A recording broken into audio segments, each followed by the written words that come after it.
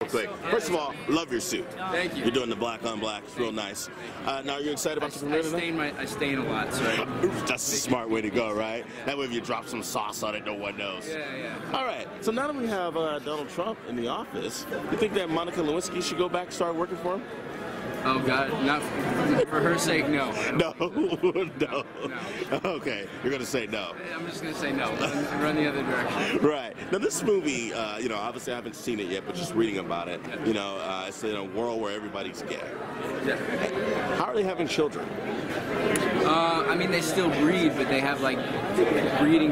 It's in a world where like sex between a man and a woman is seen as animalistic and primal, and so babies are planned between couples. You know what I mean? So they still have babies, but it's just the old-fashioned way. But it's like more. If the world really became like that, would you sign up to be one of the breeders?